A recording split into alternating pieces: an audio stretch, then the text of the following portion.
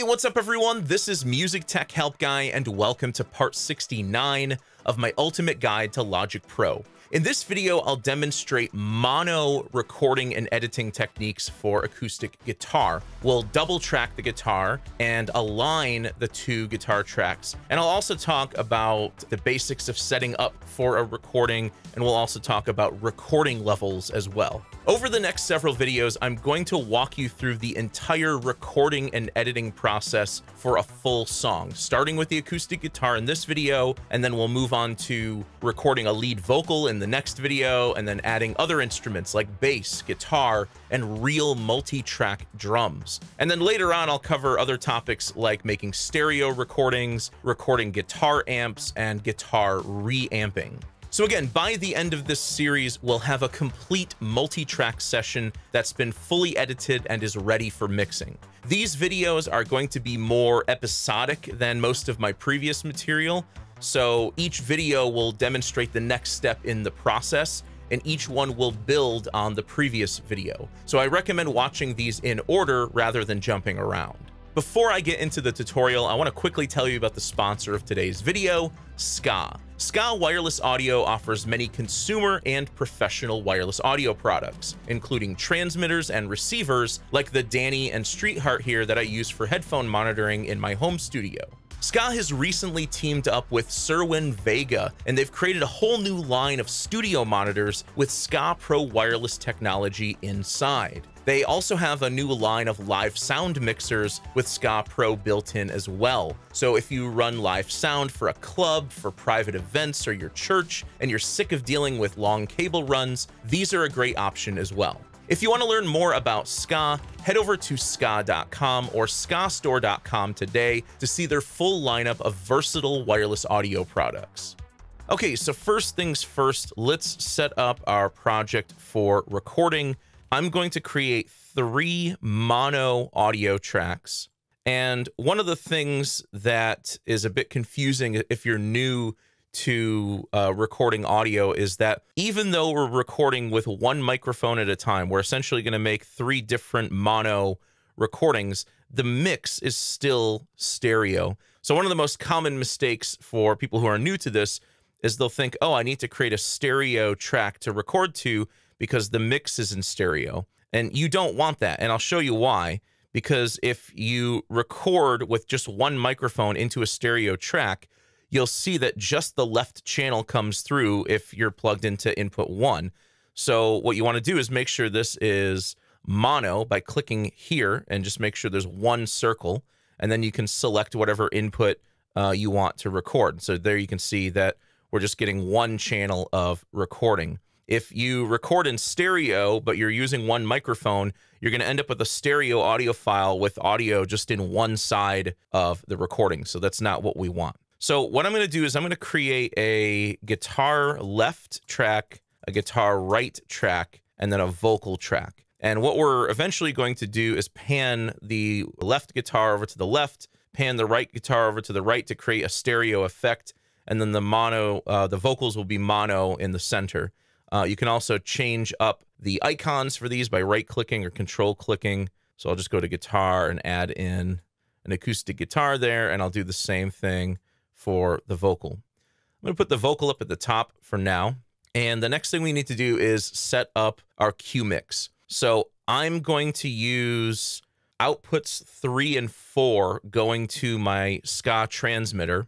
And that's going to feed a stereo wireless audio signal over to my Ska receiver. And if you want to learn about setting up headphone mixes or Q mixes, check out the previous video, number 68, where I go over all of that. But just real quick, what you're going to do is create a send off of each of these, going to a physical output. And I'm going to go to output 3 and 4. I'm going to option click on those. I'm going to set them to pre-fader. And then if you want the click track to come through as well, you're going to have to click all. Here's the click. Let's add another send, going to output 3 and 4, option click, and set to pre-fader.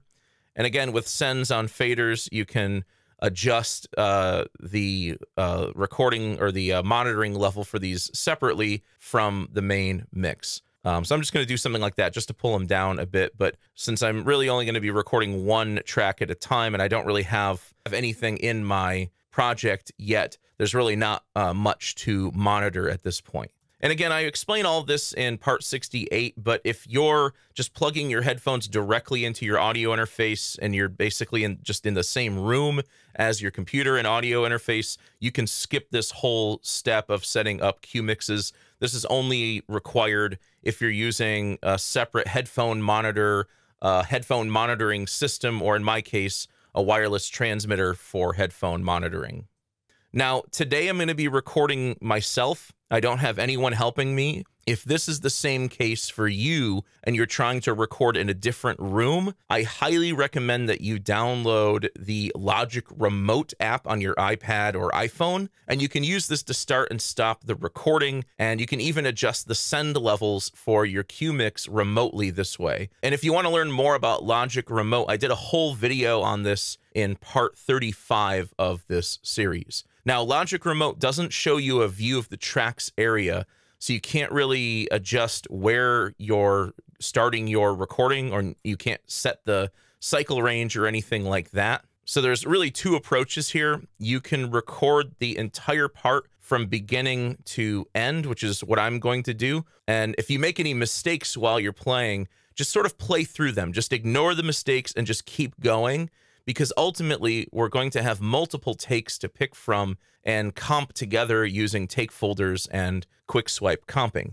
Another way you can go about this is if you have another person helping you, you can record things section by section.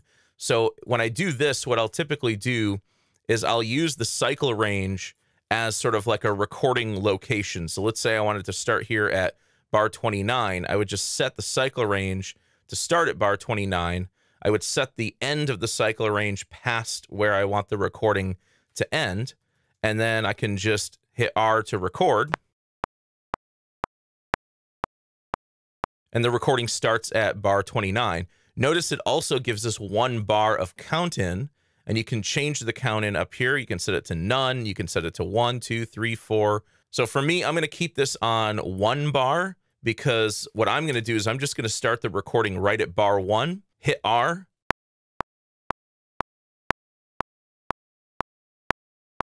You're going to hear 1 bar of count in, 1 bar of recording starting at bar 1, and bar 2 is actually where I'm going to jump in. So as I'm recording, I'm going to hit record and I'm going to count to 4 twice, and then I'm going to start playing. I really don't like starting recordings right at bar 1 because it doesn't really give you any room to properly edit the front end of the waveform before bar 1. So I typically start all of my recordings at bar 2. Now, before we start recording, there's like a few little things you want to make sure you check. 1, make sure that your tempo is set correctly. 120 is the correct tempo for this song. In fact, I may go a little bit slower. Let's go like 118. Make sure that your sample rate and your bit depth are set up properly at the sample rate or bit depth that you want. I'm going to record at 48 for this.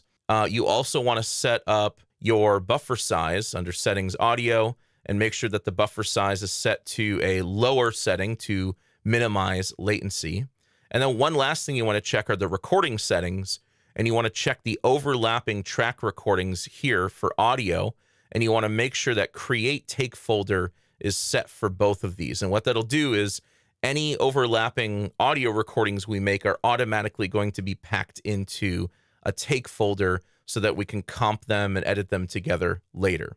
Now, one thing I want to quickly jump in and talk about here are recording levels. There's really no standard for setting recording levels, but if you ask most studio recording engineers, they'll tell you that you want to sort of make sure that you're around -18 dBFS. Some people will say -12 dBFS. The main thing is that you don't want to record so low that you have to add gain later, which will raise up the noise floor. So if you record too low, your signal level is going to be closer to the noise floor. Whereas if you record higher, you're pulling that signal level away from the noise floor. And it's not just any one recording where you're going to hear the noise floor. It's a combination of multiple recordings in a multi-track session, all having their own noise floor, and you'll be making gain changes to these tracks volume level changes to the tracks, adding effects. These are all things that can raise the noise floor. So when you end up with a 20 channel or 30 channel session, you're having to compensate for all of those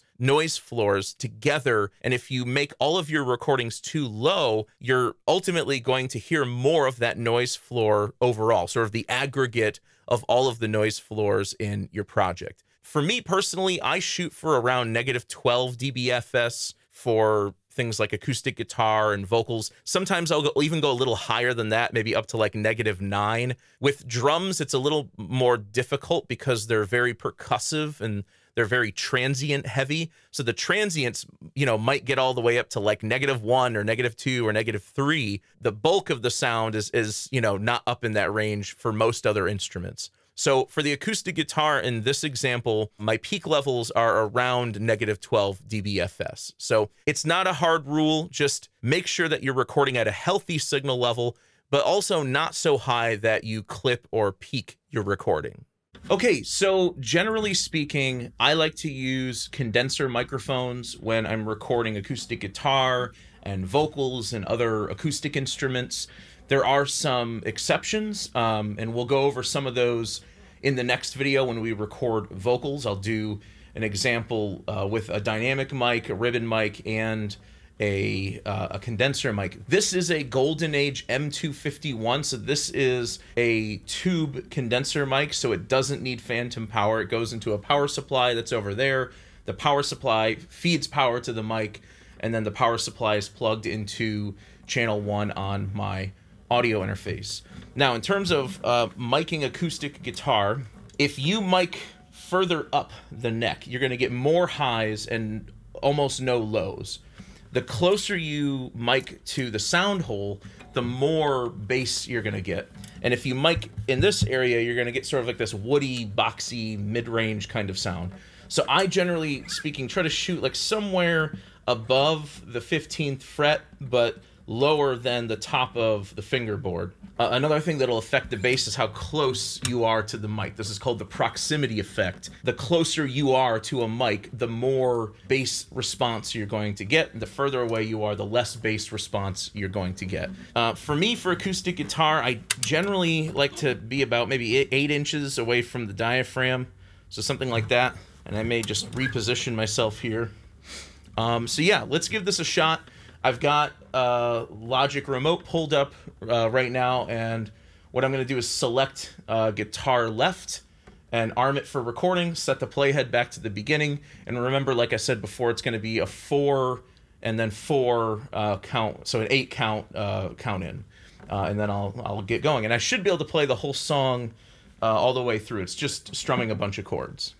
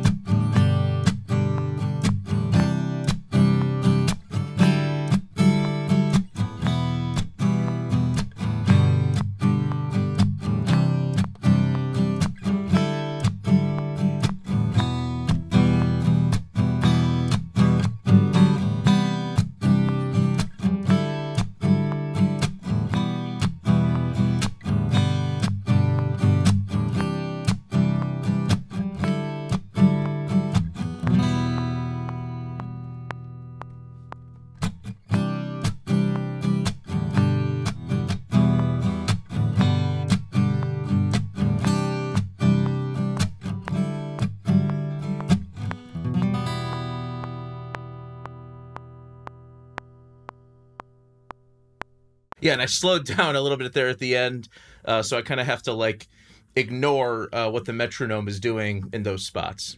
Okay, so now at this point I can just hit the stop button. This will stop the recording.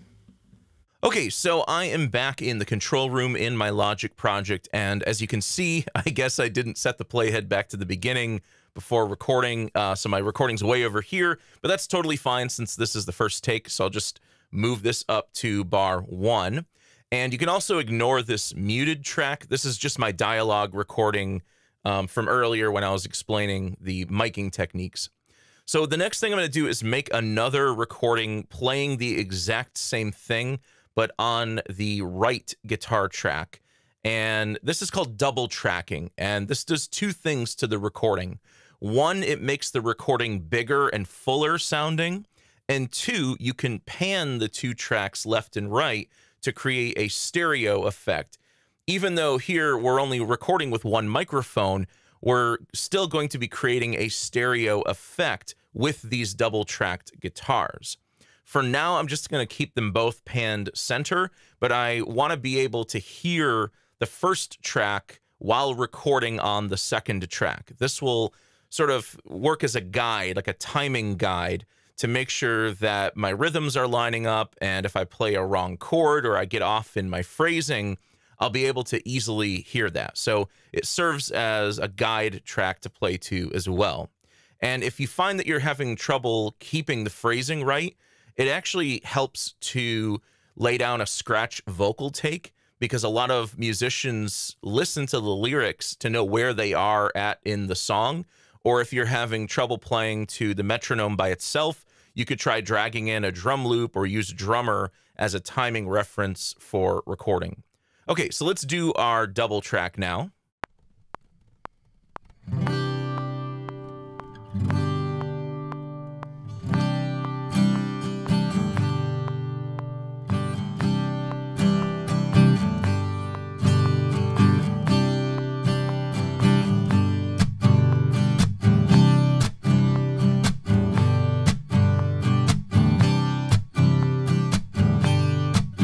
And one thing I want to point out here too is if you see that your master fader or your stereo output is clipping, like mine is here, but your recording levels are fine, it's most likely that the metronome is clipping the stereo output. So don't worry about that if your recording levels are fine, and that's exactly what's happening here. The click track, the metronome, is clipping the stereo output.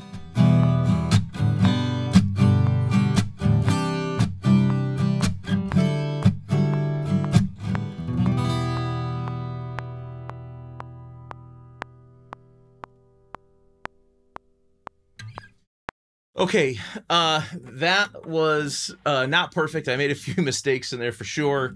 So what I'm going to do is stop the recording here, back up the recording, and I'm going to do another pass right on top of that same track. And by doing that, it's going to automatically create a take folder for me. So yeah, you just record right on top of the previous take, and when you stop the recording, Logic will automatically pack both takes into a take folder. And then I'll repeat that process on the left guitar track as well, and I'll end up with 2 takes on each of the guitar tracks. So 4 takes in total. Okay, so I've got my 2 guitar tracks here, each with take folders on them. You can click on this triangle icon to show the 2 takes in the take folder. So here's take 1, here's take 2. You can select these using the quick swipe comping tool. Or another way to do this without opening the take folder is to click on this little number here, and you can choose your different takes. Now, we just have 2 takes here, but when we get to vocals, we're probably going to record 3 or 4 or 5 different takes at least. So it really helps to stay organized with these things and also have options to pick from. What I like to do after a tracking session is bare minimum do a quick edit and comp the recordings so that there are no mistakes. I'm not going to get into like flex time or anything like that yet to align the timing of one track to another. But what I am going to do is choose takes from the right guitar that match up rhythmically with the left guitar. And if you want to practice this editing for yourself, I'll include a free download of this Logic project in the video description below. I'm going to open up the mixer, and I'm going to go ahead and pan my left and right guitars a bit, just so we can hear that stereo effect we were going for.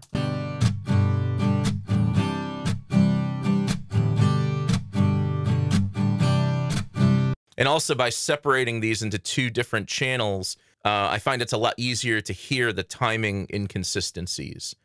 And one other thing I'll just point out here is I've bypassed my headphone Q sends for now since we're not using them. So honestly, the very first take I did on the left track was probably the best take out of all of them. So I'm going to start with just take 1 up here, and then I'm going to use take 2 on the right guitar, and I'm just going to go through phrase by phrase and choose the best takes that align best with the left guitar. So what I like to do is I like to turn off snap mode, and then I like to use the cycle range as sort of like an editing range. So I'll just kind of be dragging this thing to the right as I edit.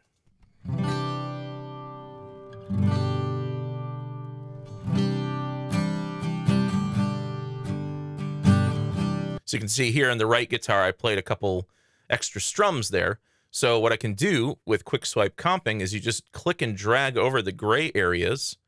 And what this does is it pushes that range up into the active take, up into the active region.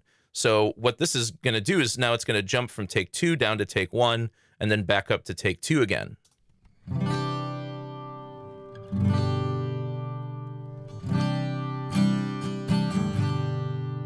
And, you know, for something like this, I might even just decide, you know what, let's go with all of this opening section here, because too many edits can sound kind of weird. You know, the more edits you have, the more places you have for noise.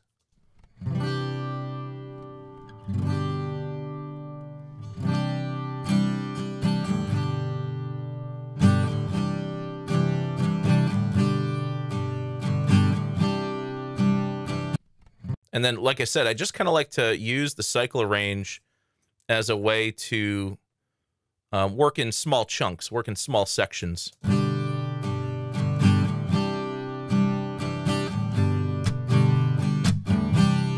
So here in the right guitar, I didn't, I was doing this like muting, this little Chucky muting thing.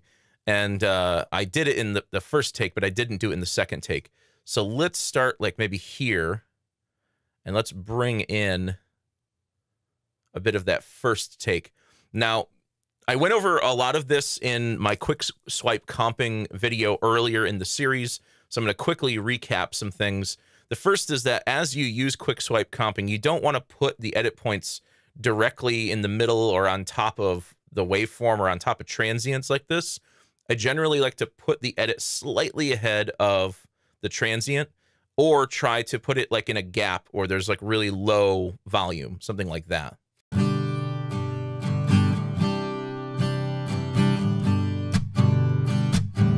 Something about that one I didn't like there. Let's pull that back just a hair more.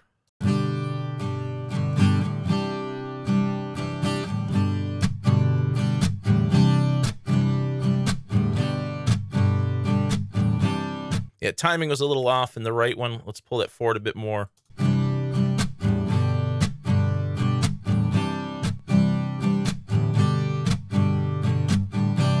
You know, and I think maybe the first take is a little better here throughout.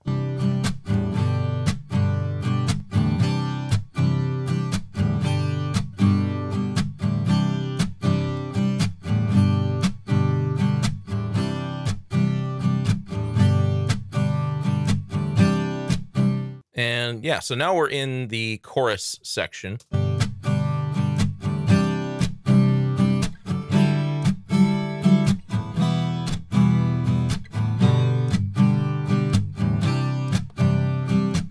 There's a little noise in there. You hear a little click. I think that was in the left channel. So what I'll do is double click on this.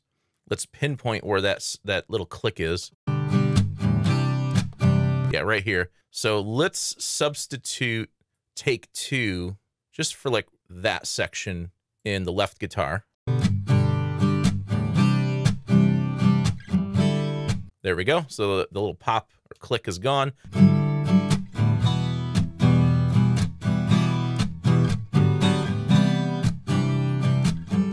So we have a little timing inconsistency here. Okay, so right here you can see that the left guitar is right on point, but both takes in the right guitar are slightly ahead, and I can really hear that timing error there. So what can you do about this? Well, if you click right here, this will switch that take folder from quick swipe comping mode over to editing mode. So again, that's quick swipe comping and that's editing.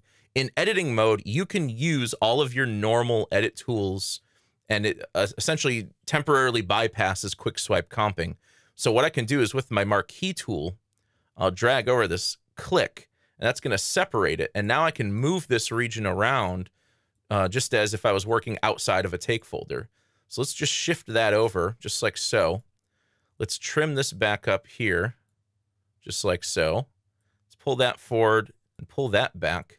And the great thing about this is it still automatically crossfades the edit points. There we go. So now we're back in time. And I can click here again to go back to quick swipe comping mode. That's how you can go through and edit the guitar parts. I'm going to do the second half off screen. It's literally just the same thing a second time, except it comes straight into the strumming pattern instead of starting off with the long tones. I'm going to do the rest of this off screen, and I'll be right back.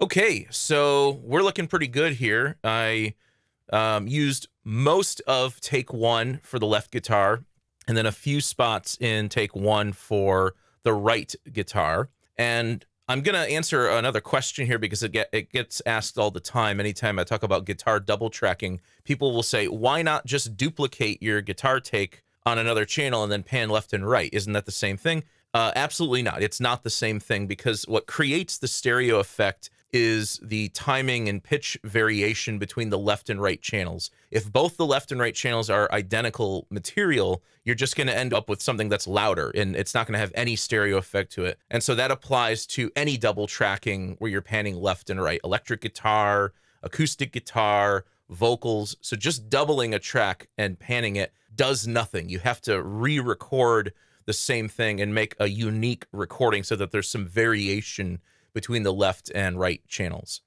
Okay, so one last thing I'm going to show you here is I like to flatten and merge my take folders when I'm done editing, so I just have one audio region instead of a take folder, because when you try to do some further editing and some song arrangement, you'll find that the take folders actually kind of get in the way. But some people don't like that because they, what if you want to go back in and grab another take later on down the road? There is a way you can do this with track alternatives. So if you go up to track, there's an option here that says show track alternatives. And what that'll do is it'll add this little option here where you can create a new track alternative. So if I say new, this is just going to create a blank track, and the same thing will happen here. But if I go back to the A alternative, you'll see that the region is still there. The take folder is still there. So what I'm going to do is I'm going to copy both of these, drag over both of them, hit Command-C to copy, switch over to alternative B, and then just simply paste that in. In the B alternative, I'm going to flatten and merge both of these take folders. So all of those edits are going to be bounced in place, essentially. And if I ever need to go back and grab those extra takes, I can go to A here, and I have my take folder back. So track alternatives are a really cool way of storing two different versions of content on a track. I'm also going to do some quick heads and tails editing with the marquee tool. Just drag over that and delete. Remember, your fade tool is Shift Control. So I'll add a quick fade to the beginning. And then at the very end, I'm going to do the same thing.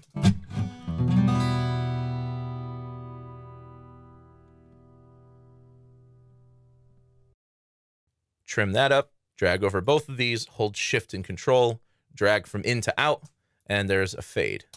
Okay, so I've got my guitar parts primed and ready for recording vocals. I'm going to record a lead vocal part in the next video. I hope you guys enjoyed this video. If you did, please leave it a thumbs up and subscribe to the channel to see more content like this. As always, thank you so much for the support, and thanks for watching.